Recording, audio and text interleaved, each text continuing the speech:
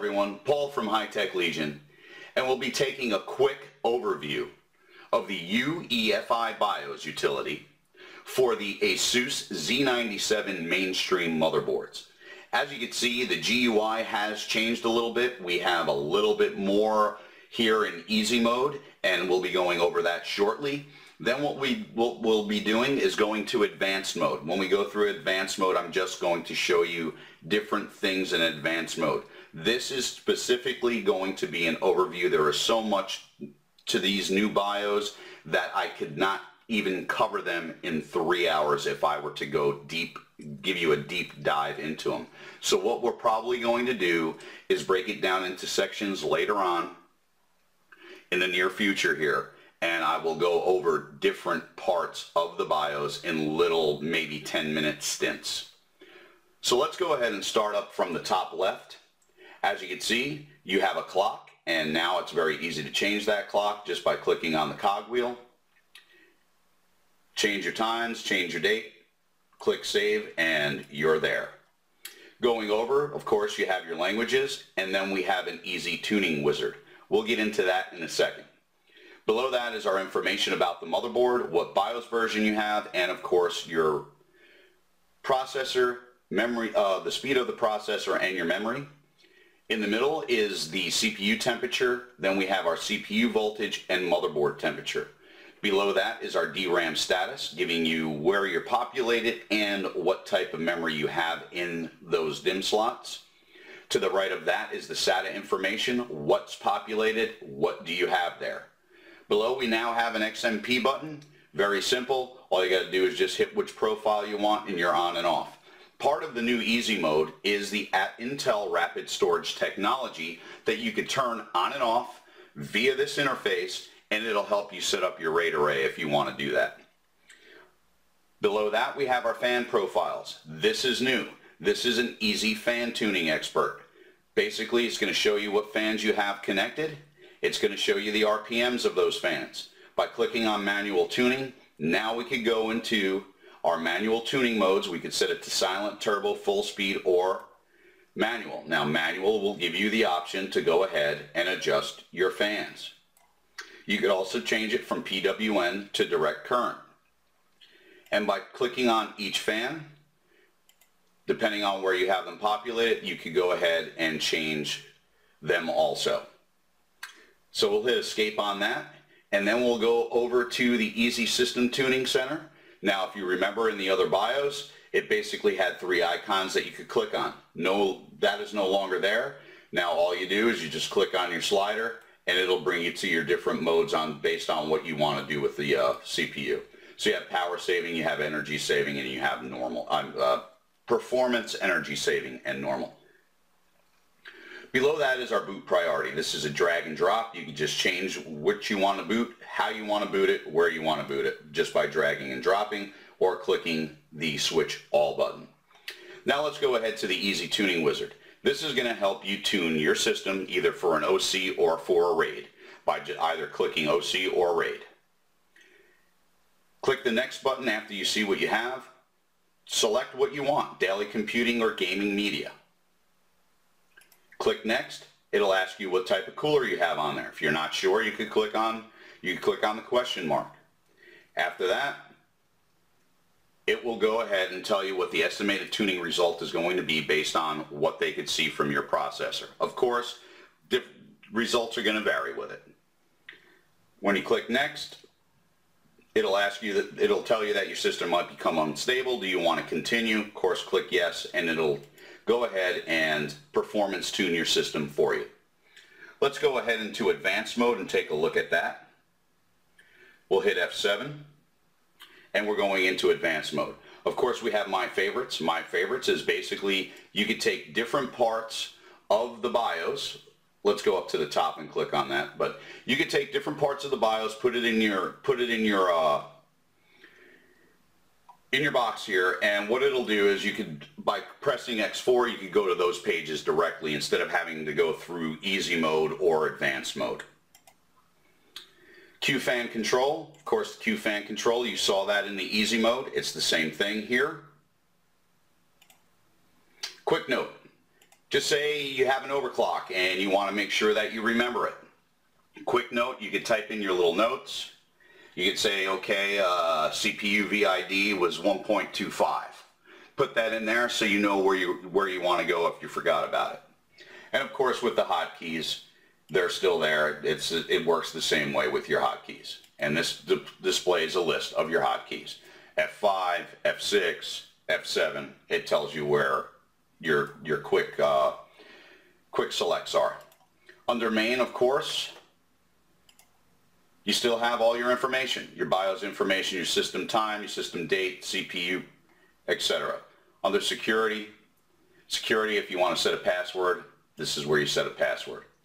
Going over to AI Tweaker, if you are familiar with AI Tweaker, you will know this is where you get into the meat and potatoes of the BIOS.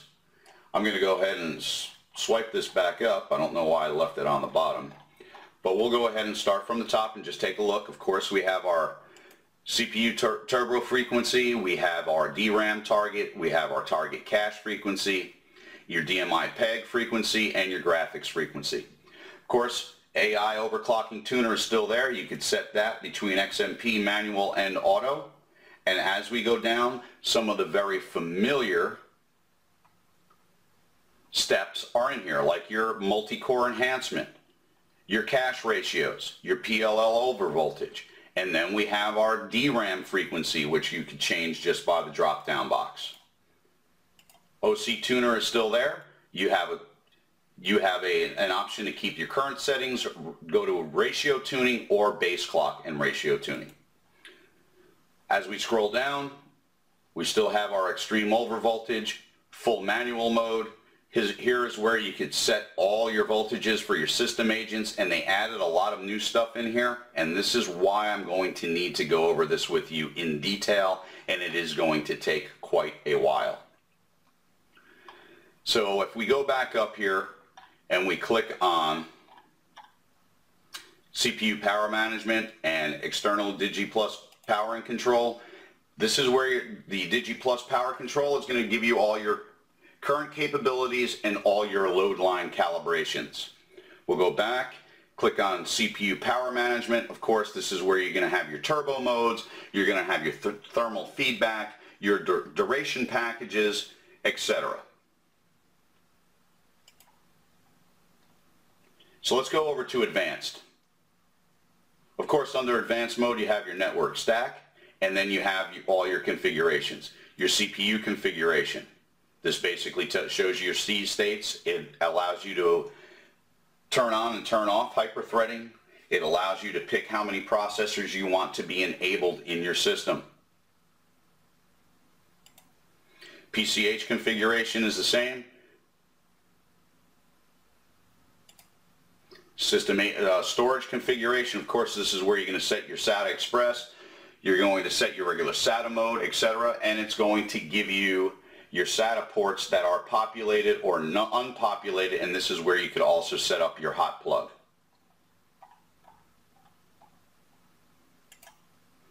Going down to the system agent configuration, no changes in this. You could change your DMI, your Northbridge PCIe configuration, or your memory configuration just by clicking on it.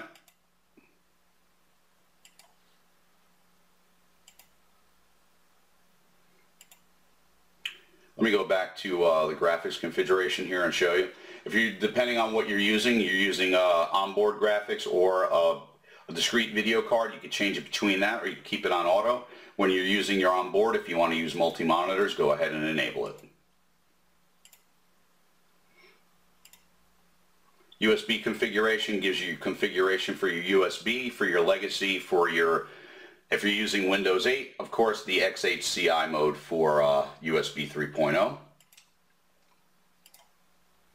Platform miscellaneous configuration, this is basically your power management setups for your native power management. Onboard devices, here's where all your onboard devices are. You can enable them, disable them. As you can see, this has dual Intel LAN. It also has an ASMedia storage controller and an ASMedia USB 3.0 controller, Wi-Fi, PCIe X3 slot with the black. It's got a third slot. What do you want to put it on? Put it on auto. You can change everything from here.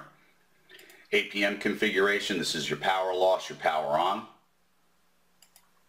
And of course your network stack configuration. Under monitor, of course, what is monitor going to do? It's going to monitor what you want, your vitals.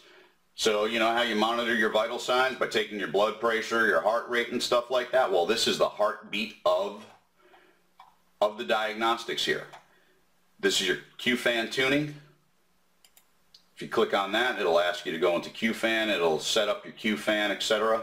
Do I want to continue? Of course, I'm going to click cancel now. But it gives you your CPU temperature, your VRM temperature, your chassis fan speeds, your core voltage, everything that you need to know to diagnose your system here.